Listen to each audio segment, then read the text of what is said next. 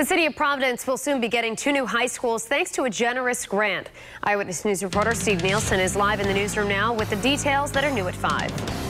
Well, Shannon, Providence was one of just 2 districts in the entire U.S. to be awarded this competitive 3-year grant by the Carnegie Corporation of New York. And today we learned just how that $3 million prize is going to be used. This afternoon, school and city officials announced plans to develop 2 small, innovative high schools in Providence. The new schools would be located inside of existing Providence School Department buildings, although the exact locations are still yet to be determined.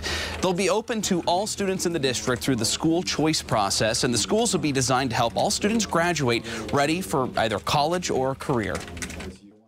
Seeing is believing, and Providence's Carnegie schools will demonstrate that teaching and learning can be done differently and with dramatically improved results. We're focusing on everything from birth to high school and making sure that we have our kids ready to learn and to succeed. Now, planning for these new schools is expected to take place over the upcoming year, and they hope to be able to open both of these schools in the fall of 2015. In the newsroom, Steve Nielsen, Eyewitness News.